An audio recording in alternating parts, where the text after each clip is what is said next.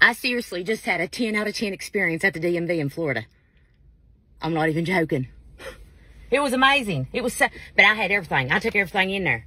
Everything. I even took some hair out of the hairbrush for some DNA.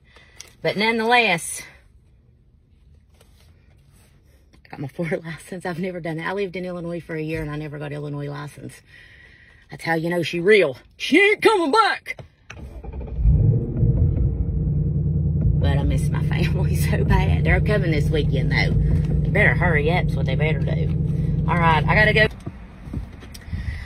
Well, first off, can you believe I went to the DMV looking like this to get my picture made for my driver's license that I'm going to have until 2032?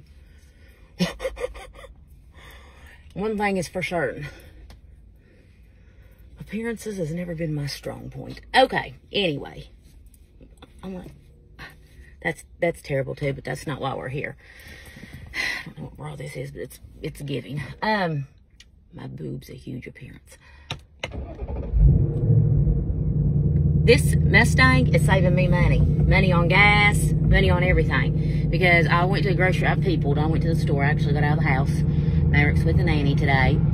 I went to the DMV, you know that already. Went to the post office, the Target, and to the Walmart, and I haven't peopled out for the next 3 weeks, so I'm going back home. But when you go grocery shopping and you own a Suburban or a Wagoneer, sky's the limit. Get anything you want loaded up. And then you wonder when you get to the checkout why you just spent a car payment at the Walmart or the Target. Well, because I had room to pack at home. When you're traveling in a smaller vehicle, you know you don't have that room, so you know you can't get it. I looked at 10 different things, thinking, ooh, I want that. I ain't got no room for it. Now, before, when I had them big SUVs, see a piece of furniture beside the road, see an antique store, go to Home Goods, wherever. Sure, want to take 5 extra people home? I got you.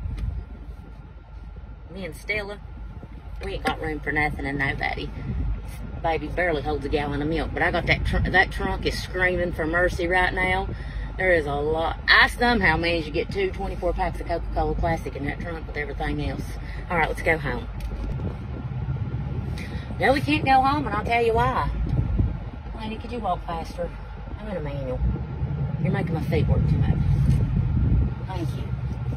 I gotta get gas. She's sucking the fumes. When I drove her in from West Virginia a month ago, or however long I've been here, I don't know, time just is all going together.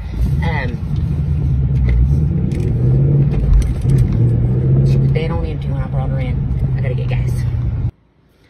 I'm back to finish the part that cut off. Maverick's not going to a public school. He's actually going to be going to a private school for kids like him. And that, don't get emotional, makes me emotional thinking about it. I'm excited about it. It's a little further from the house than I anticipated, but this is the house that I wanted. This is the house I fell in love with. And I prayed, Lord, if it's meant for me to be in Florida, that house has to work out. It has to fall into my lap. And it did. So I know we're in the home that we're supposed to be in, and we love it. Just getting him to school is going to be a little bit of a... Well, they have a bus, but it's like a 30-minute drive from where we live. But it's okay. It's all going to work out. I'm excited about him going to this school, though.